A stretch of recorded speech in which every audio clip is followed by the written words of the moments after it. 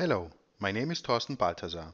This video tutorial shows how to transfer an existing project schedule created in Primavera Scheduler to a TILOS time location diagram.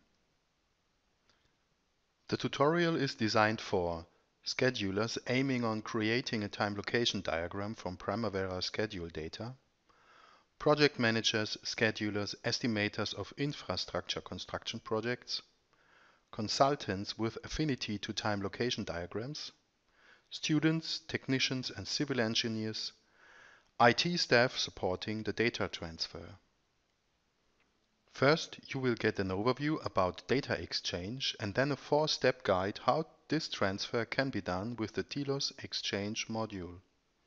How to transfer a project from Primavera to a TILOS time location diagram. At the start, I would like to show some general background about the challenge. Primavera Project Scheduler displays the schedule in a Gantt diagram. The Gantt diagram is a line-based display of tasks along a time axis.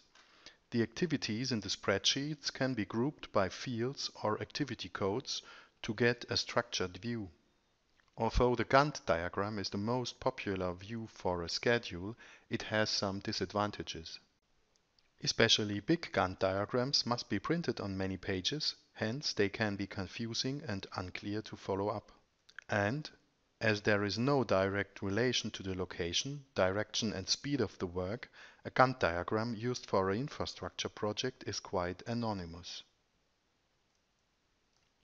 The time location diagram created with TILOS adds a location axis to the time axis of the Gantt diagram. It gives also the possibility to add drawings and site plans showing the construction field and having a direct relation of the schedule to the work on site. You can see and compare durations, directions and speed of activities and also notice clashes by overlapping activities.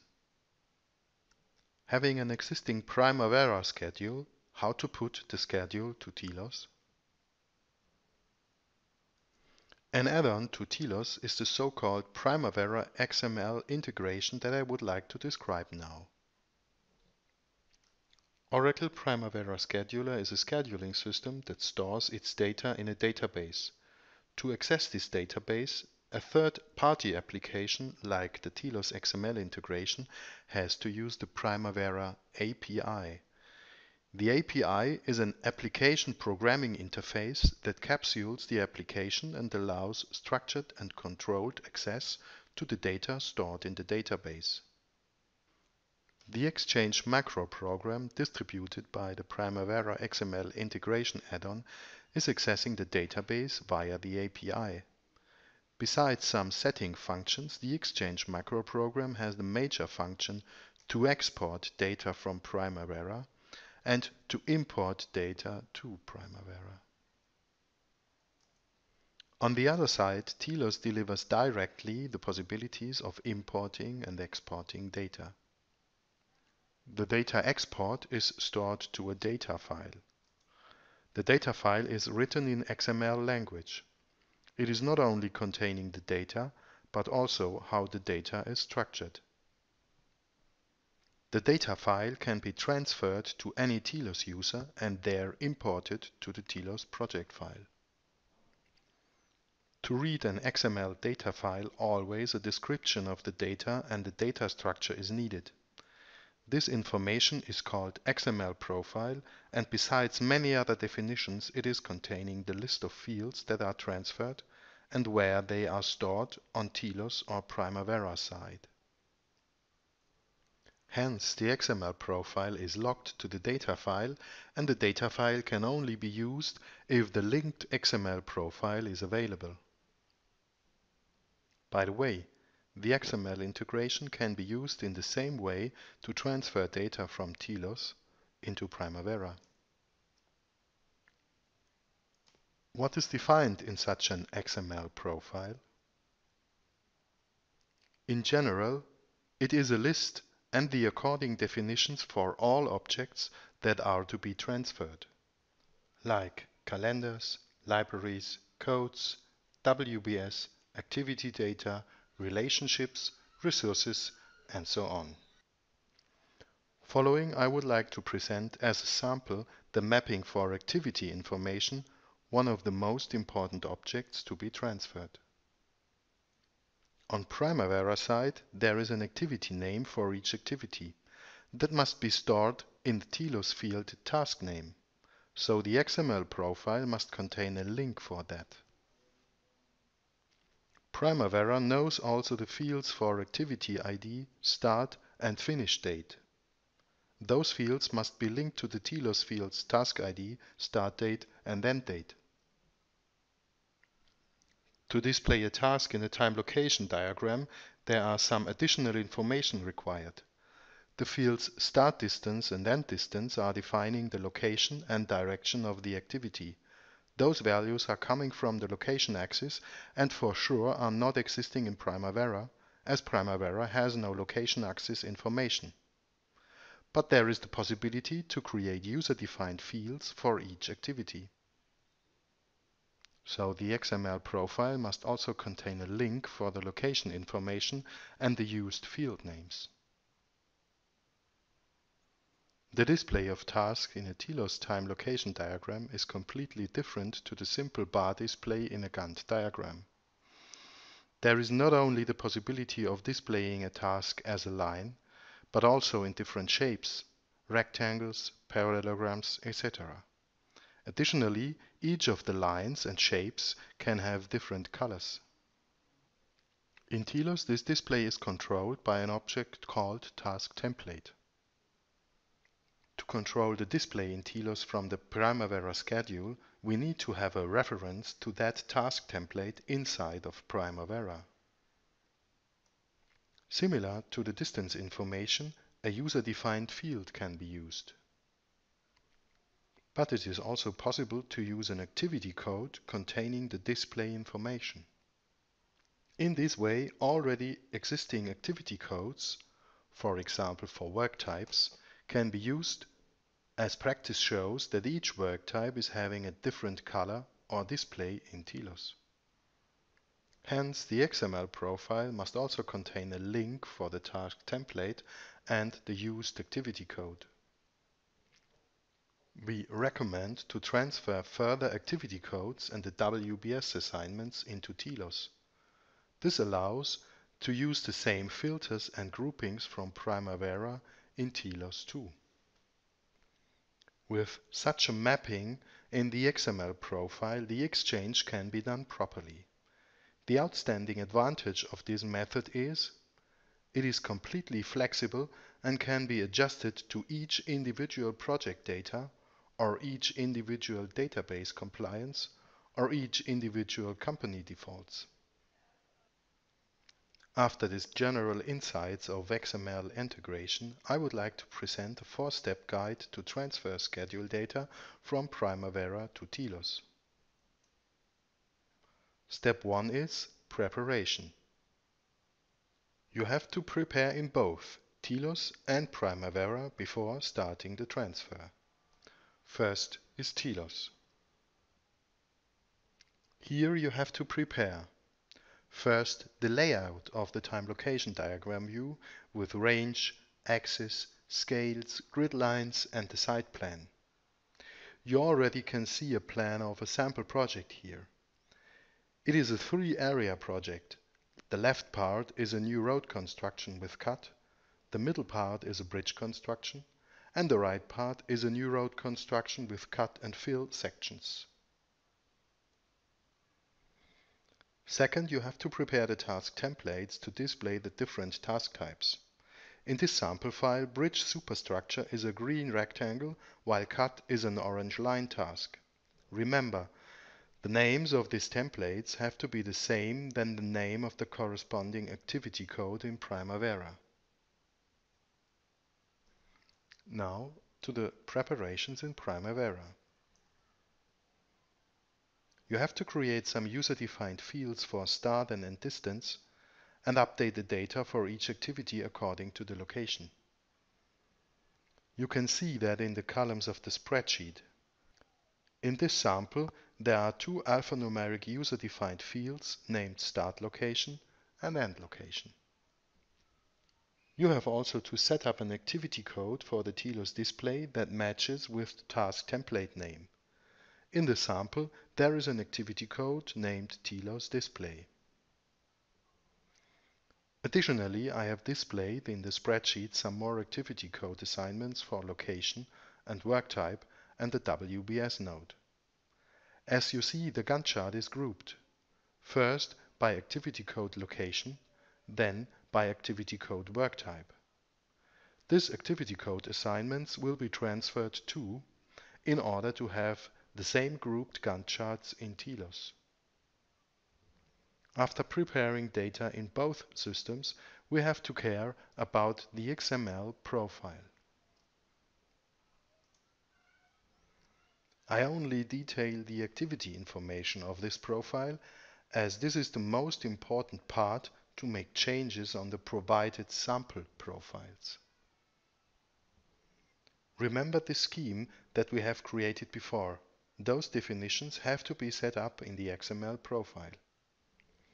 From TILOS, you may open the XML profile editor and open an existing sample profile. On this dialog, the profile is showing the list of objects to transfer. In our sample, there are calendars, basically the calendars are transferred. Units, the used units are transferred. Categories and category allocations, this is the TILOS corresponding for activity codes. Project and subproject information transfers names and settings. WBS data transfers the WBS assignment. Links are transferring the task dependencies. And finally, tasks transfer the activity information. Editing the tasks line gives a list of the fields that are transferred for activities. I would like to concentrate on the fields that are not existing in Primavera, like end distance. If you select the line end distance, you can see in the Primavera section on the right side that the end distance will be taken and put to a user-defined text field named end location.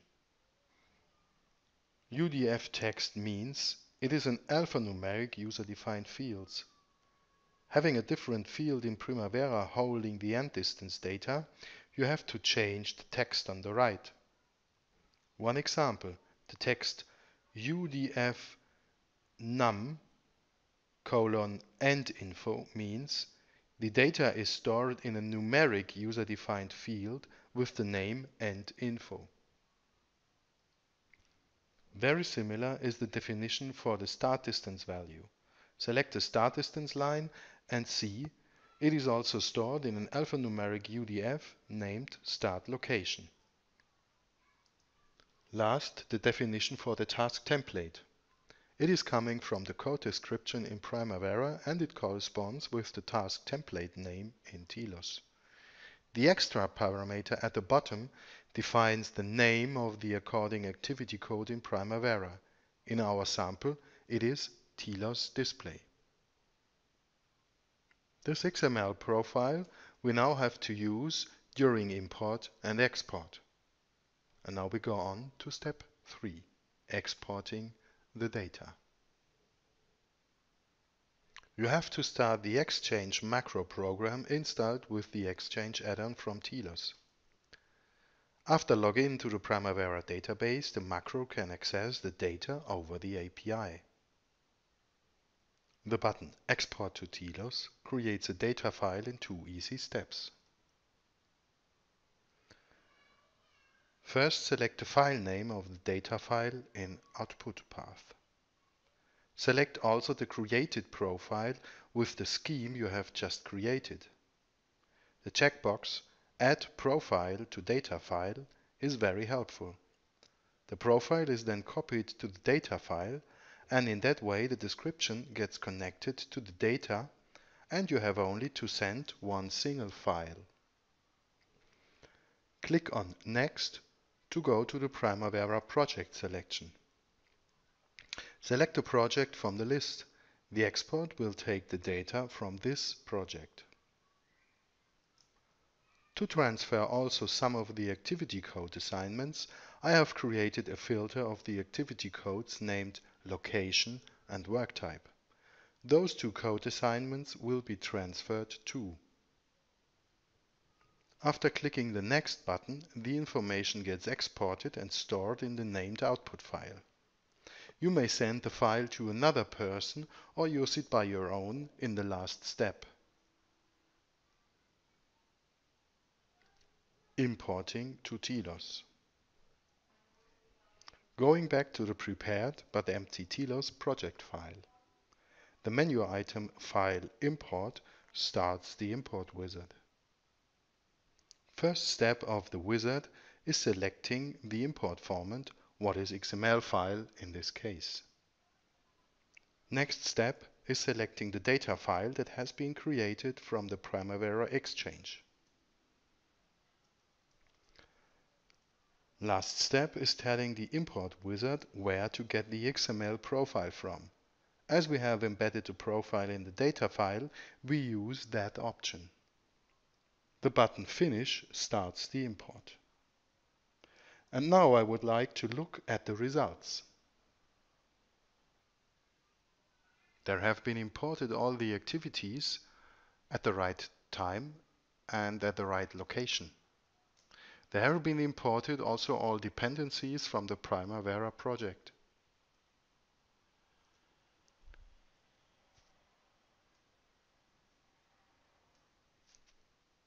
There is a clash visible. The activity cut in orange is overtaking the activity compact in green due to different speeds.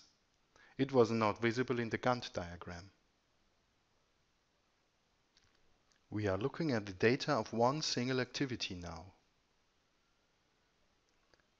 Each activity has the color and shape from the predefined task template.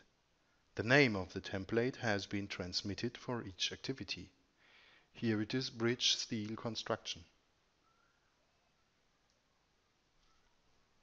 The activity name, activity ID and WBS assignment has been transferred. Additionally, all calendar information too. In tab Categories you will find the activity code assignments from Primavera. The location code is bridge structure and the work type code is steelwork for this activity. As this coding information has been transferred, you may look in a similar way to the Gantt diagram in TILOS as you are used to in Primavera. There is created a grouping, first for location and then for work type.